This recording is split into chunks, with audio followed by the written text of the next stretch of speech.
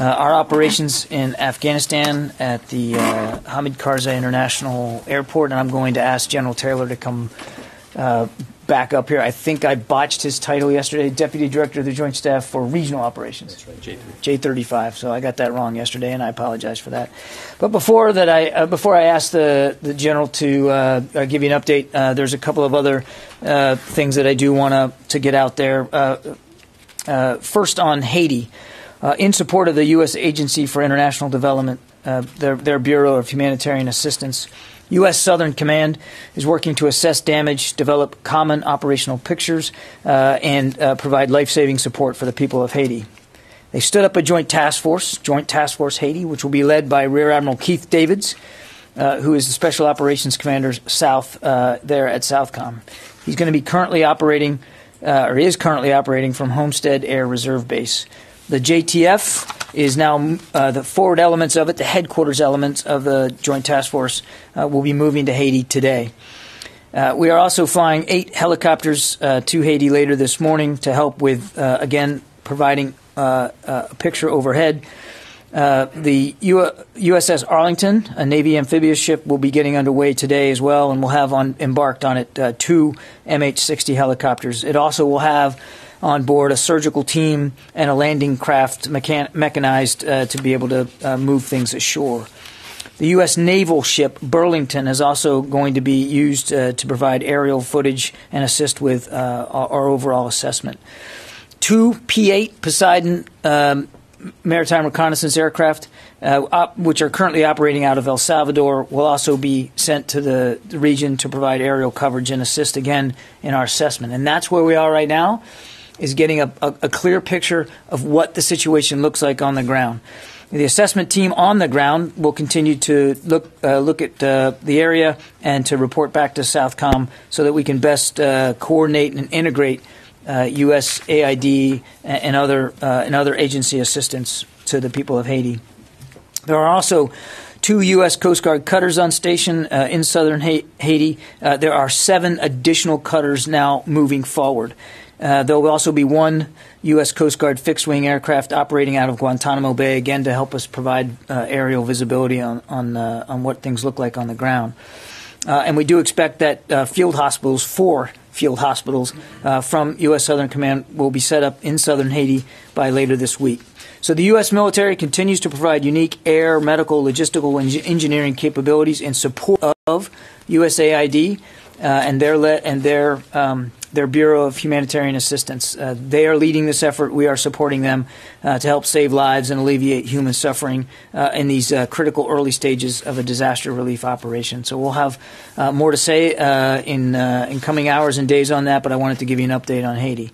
Another update on COVID response efforts in response to the latest surge, and at the request of FEMA, the Department of Defense is identifying 5 medical assistance teams to support efforts around the nation. These teams will be comprised of about 20 medical personnel, including doctors, nurses, and respiratory therapists. Currently, the department will provide a medical assistance team, one of these medical assistance teams, to a hospital in Lafayette, Louisiana.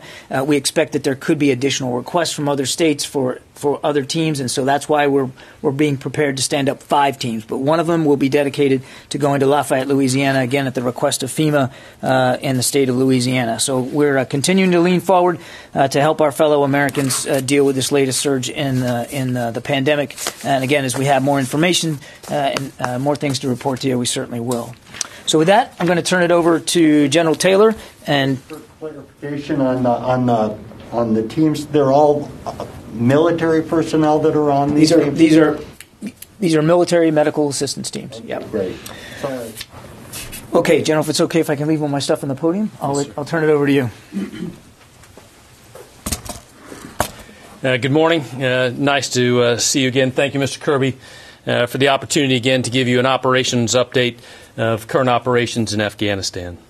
My goal is to provide you with details from my last time in here to ensure that you have as much information as possible. A number of evacuations occurred overnight, which I'll provide you more details here shortly. As we speak, we are continuing air operations, and air operations continued throughout the night. I'm tremendously proud of the Herculean effort we've seen by our U.S. military so far. The rapid insertion of Marines and soldiers and a number of enabling forces moving from both within the CENTCOM AOR and from the United States.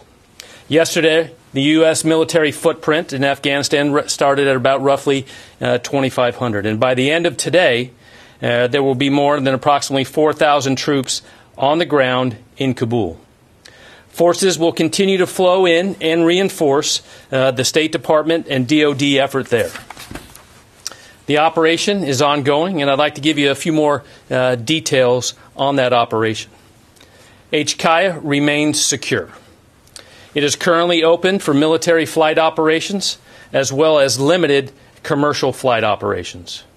Throughout the night, 9 C-17s arrived, delivering equipment and approximately 1,000 troops. Additionally, 7 C-17s departed. These flights lifted approximately 700 to 800 passengers, and we can confirm 165 of these passengers are American citizens.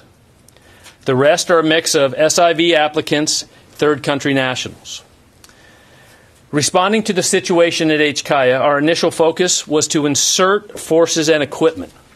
As part of this force flow concludes, the speed of evacuation will pick up. Right now, we're looking at 1 aircraft per hour in and out of HKIA.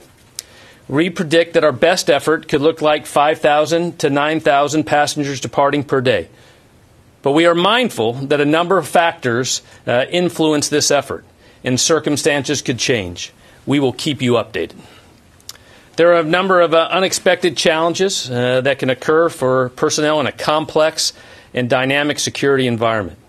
We are confident we have taken the right steps to resume safe and orderly operations at the airport.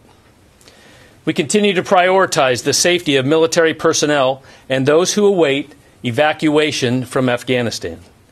With great effort and care, we proceed through each day of this work. You have likely seen the image floating around of Afghan families in a cargo plane.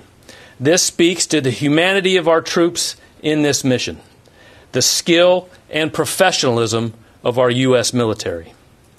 The last point I'd like to make is about the assessed threat right now. We have had no hostile interactions, no attack, and no threat by the Taliban. We remain vigilant. We also have not experienced any additional security incidents at HKIA. We retain the security of HKIA that enables the safe, orderly evacuation of Americans and Afghans. I want to reinforce that we are focused on the present mission to facilitate the safe evacuation of U.S. citizens, SIVs, and Afghans at risk, to get these personnel out of Afghanistan as quickly and as safely as possible. That mission has not changed.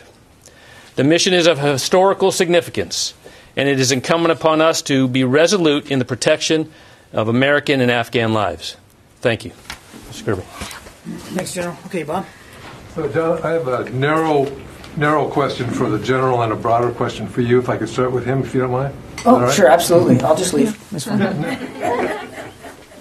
General, I think you said that you would ramp up to 1 aircraft departure per hour. That's the planning figure. And when would that, my question is, when will you get there? We hope within the next 24 hours. And so as the commander on the ground continues to build the combat power there and flights are available, that is the goal. Okay. If I may ask a question of you, John? Yes, sir. The General mentioned that there have been no hostile threats from the Taliban at the airport. I'm wondering, does the U.S. have an arrangement with the Taliban to allow the evacuation airlift to proceed until August 31st? And the second question is, under what circumstance would the U.S. troops leave before August 31st? So on your first question, Bob, what I would tell you is coming out of General McKenzie's discussions with senior Taliban leaders in Doha, our commanders at the airport are in communication with Taliban commanders on the ground outside the airport. There have been discussions. There is communication between them and us. And I would just let the results speak for themselves. I'm not going to get into the details of how those discussions are progressing, because there are interactions multiple times a day. And as the general said, I think very well, there's been no hostile interactions from the Taliban to our operations at the airport. So the point of that would be to allow that the Taliban is willing to allow it to proceed, and they're cooperating in that regard. I would just let the results speak for themselves so far, and we're not taking anything for granted. And prior to August 31st, part of my... Oh, I'm sorry, yeah.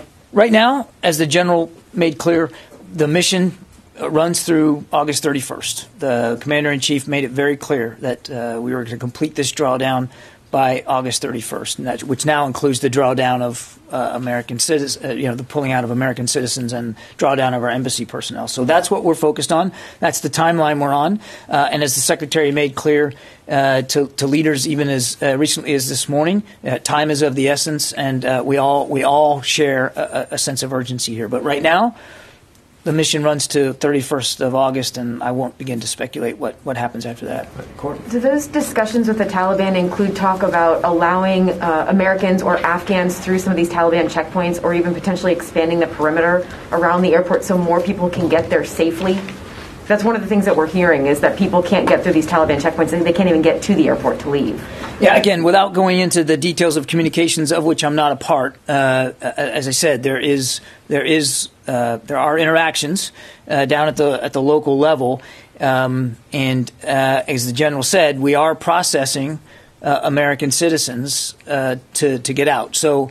Again, Court, without speaking to the sausage making of communications here, thus far, and it's early on, the results are speaking for themselves, and I think that's probably where I'd like to leave it. And then one for General Taylor. Can you just, on the numbers, so this is now 700 to 800 that have gotten out. So is that now a total of somewhere in the neighborhood of 1,400 to 1,500 total people have been taken out since August 14th when this began?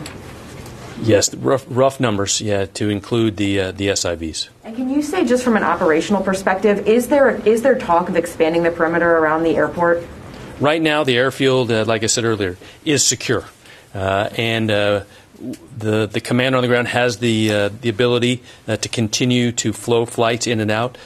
So I would say the airfield's secure right now to allow us to do that mission.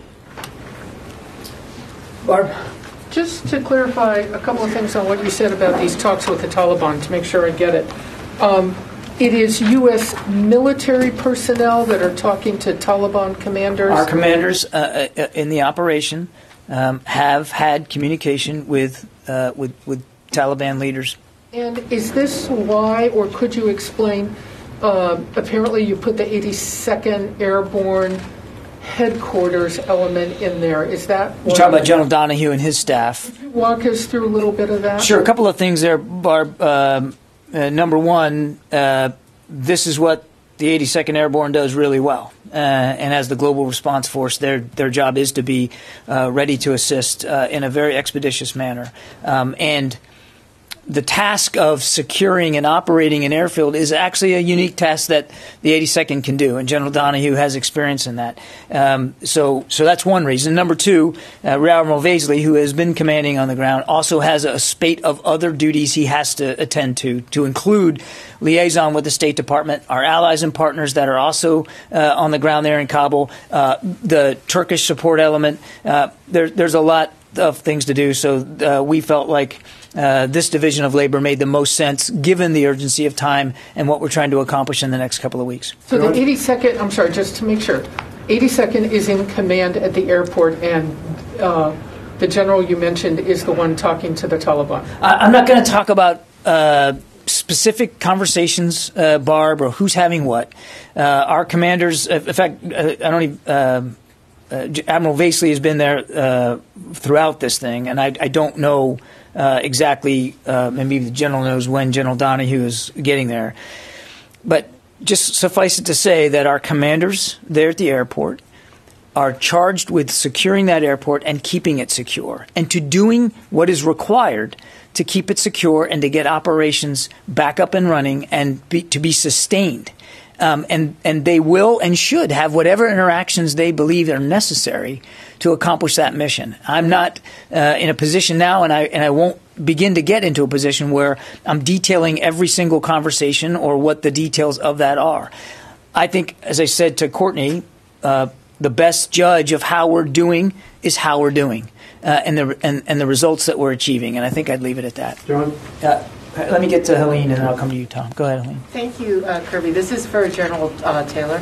I understand that the Marines are there and our troops are there and they're under orders. We don't want them getting into a combat situation with the Taliban. So you do have a little bit of a balance that you have to strike between getting this orderly evacuation out of the airport, but at the same time, we know that there are reports on the ground from your SIV applicants that a lot of them are getting beat up on the way to the airport. They're getting beat up outside of the airport. How do you manage then, and I know this is a bit of what Courtney and Barbara are both asking you, but how do you manage to strike that balance between we're not here to get into a fight, we just want to get our people out, but you got to get your people to where they can get out? Sure.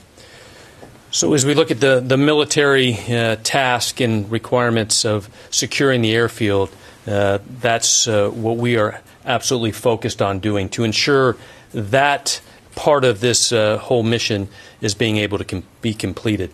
I'd really, on the outside, as we talk about on the outside of the airfield and through Kabul and that process there, I'd really have to push that over to the Department of State because our mission right now is that securing of the airfield to allow those that come onto the airfield to quickly be put on aircraft and evacuated. Tom. John, I want to get back to the numbers of Afghans and others trying to get out. If you look at the SIV people, special immigrant visa, and their families, there are estimates of 70,000 to 88,000. And then you add the P2 people who are trying to get out to a third country, and then maybe hundreds, if not thousands, beyond that. So all told, the total universe we're talking about is probably 100,000 people trying to get out of Afghanistan. Given that, are you confident with your planning that by the 31st you can get all those people out, or is that uncertain? What we're confident is that we're going to maximize capacity to the degree that we can. And that at max capacity, as the general said, given what could be more than 24 sorties per day, you could get to 5,000 to 9,000 people out per day. Our focus is on, again, making sure that the environment, the conditions are set to be able to do that. As I said the other day, airlift is not going to be a limiting factor, but it also is going to require and has required constant liaison with our State Department colleagues who are obviously in charge of administering the special immigrant visa process and the other priority visas that you mentioned. So we're working hand in glove with them on the manifest. You know, who's being processed, when they're being processed, and making sure that that they're ready and able to get on flights out of that. So it's a complex interagency effort here, Tom. What I can tell you, I can't guarantee a certain number by a certain day. I wouldn't do that. As the general rightly said, weather can play a factor. In fact, weather has played a factor today. So what we think is at max capacity, 5,000 to 9,000 per day, a couple of dozen sorties, maybe even more per day. Conditions permitting, but it has to be done in close concert with our State Department colleagues, and so we'll do as much as we can for as long as we can. And you talk about the 31st, the mission coming to an end. That's an arbitrary date set by the White House. The White House could, the President could, I know this is a question for the White House, extend that deadline into September as long as the airport is secure. Isn't that right? The mission that we've been given, Tom, is to conduct this drawdown by the 31st of August. But if the airport's secure, you could continue into September, couldn't you? That's a decision that the President, Commander-in-Chief would have to make. Our mission right now, that we have to talk about what we're doing now, Tom, and what our focus is, and that's on getting this completed by the 31st of August. Okay, John, Jen. can I follow up on the agreement with the Taliban? Do you have an agreement with the Taliban that they will allow for safe passage to the airport for SIVs, number one? And there also are reports that you are having to negotiate now with former Gitmo detainees. One of the leaders in Qatar is a well-known Gitmo detainee who was released in 2014. Are you finding yourselves having to negotiate with former kidnappers? I know of no negotiations with former Guantanamo Bay detainees, Jen. On your first question, I think I would just, again, leave it to what I've been saying. There are interactions at the airport by our commanders with Taliban leaders out in town. As I said, they are charged with making sure this is a safe and secure environment, and we trust them to have the interactions they feel they need to have to ensure that in every aspect, across the whole spectrum of what this mission requires of them, that they can do it safely and efficiently in an orderly manner, and I'm not going to go beyond that. And John, why are we not hearing from Defense Secretary Austin and General Mark Milley?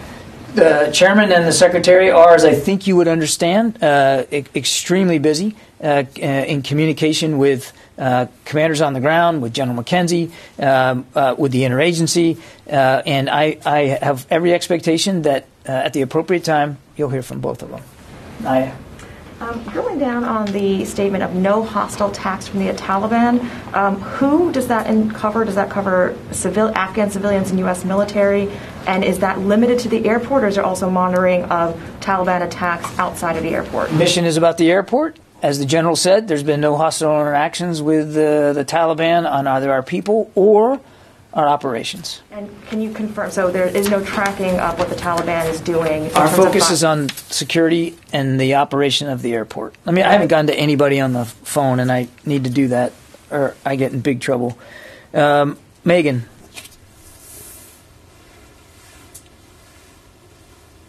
Okay. Megan maybe not be there. Tom Squitieri. Hold on, I think I'm back. Okay, you are.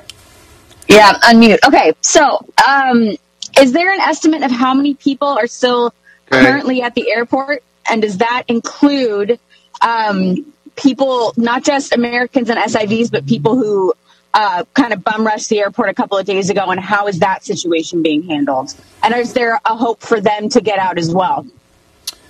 So right now at the airport, we continue to process in American citizens that have shown up. As we look at, I think I heard that question of those that bum rushed the airfield. The airfield is secure, as I said earlier. Those folks that were there on the southern part are no longer inside the airfield. And there is nobody no longer in there. And as you saw, we were able to get some passengers are out the day before. But right now, I don't have the number of those waiting for flight right now, but I'll be able to get that later on. Let me go to another one on the phone here. Paul Shinkman from U.S. News. Yeah, hi, John. 2 questions. Is the U.S. aware of any remaining vestige of the 300,000 Afghan security forces that it trained that are still operational? And if so, is the U.S. supporting them in any way?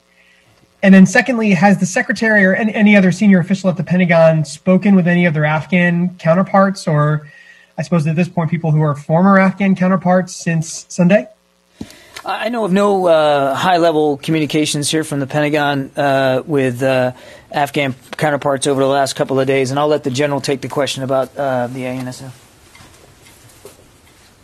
We do know that commanders on the ground are continuing to communicate with for ANDSF, and specifically on the airfield, we do have approximately 500 to 600 ANDSF that are assisting us with that security. Okay, back in the room. Carla. Thank you, John. I'll start with you, and then I have a question for the general as well. What advice, John, do you have for the Afghans who assisted the U.S. and now can't get to the airport or are in Kandahar and can't even get to Kabul and they feel left behind? What's the advice the Pentagon is giving them? What I tell you is, largely speaking, we know we have an obligation to help these individuals and their families who helped us so much over the last 20 years. And we have been focused on this for quite some time. There is a process by which they can apply for these visas. And the State Department has now opened up the umbrella for other, what they call P1 and P2 opportunities. I'm not an expert on that process, Carla, but there is a process to follow, and I'd highly encourage, if they aren't already in the system, to get themselves into the system.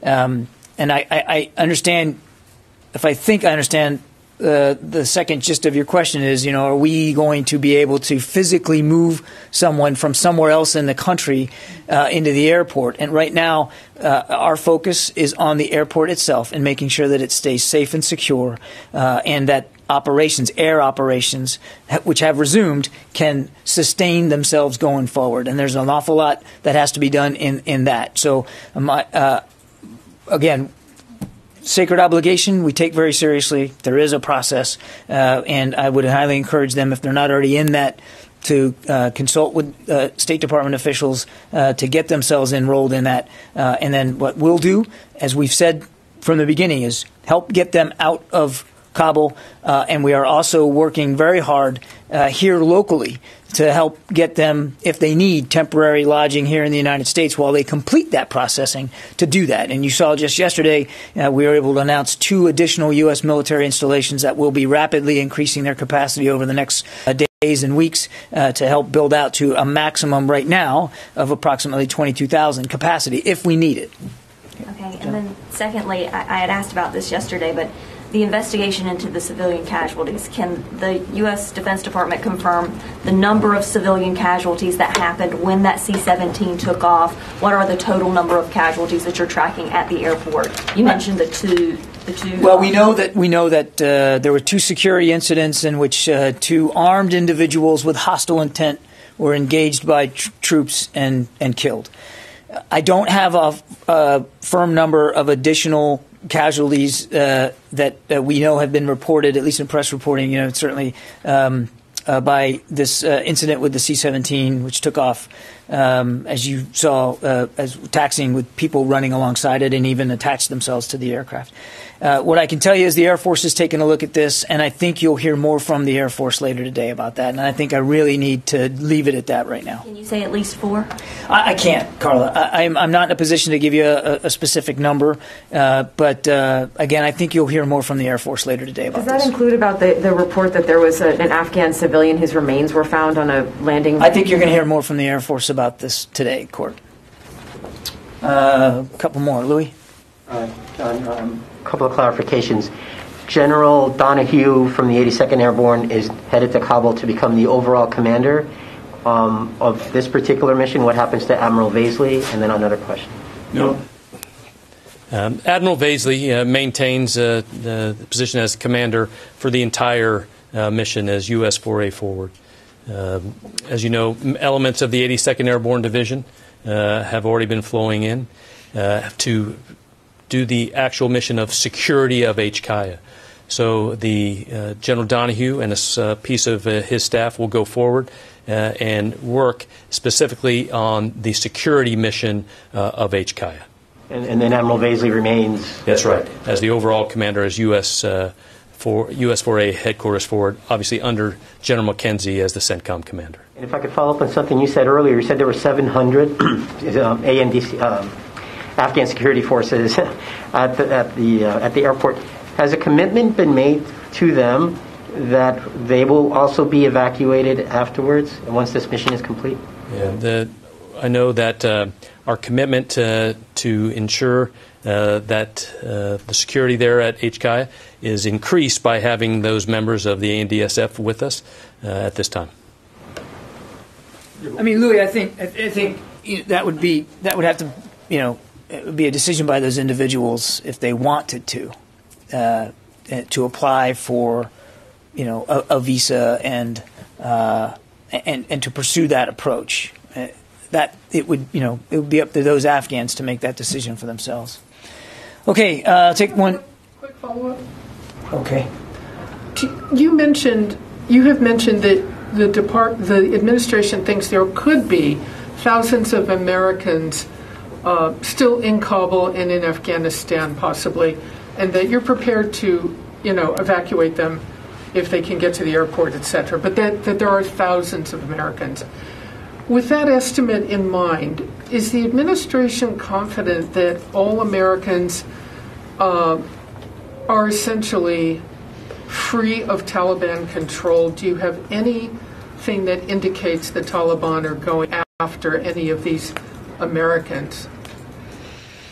Well, there's a lot there, Barb. I can only tell you what we know, and that there hasn't been any hostile interactions by the Taliban to our people or to our operations. Part of our operations include helping evacuate American citizens, and that process continues. The general gave you an update, 165 or so just in the last 24 hours. I can't speak to the locations, the whereabouts of every single American throughout the country and their desires to stay or to go. That's just something we're not equipped to do here. Again, you've got to understand the limited, tailored mission that we're trying to conduct right now. I'll take one more, and then we got to let the general get back to his day. And I forgot to get to Tom Squateri. So, Tom, I'll give it to you. Hi, thanks, John. Good morning.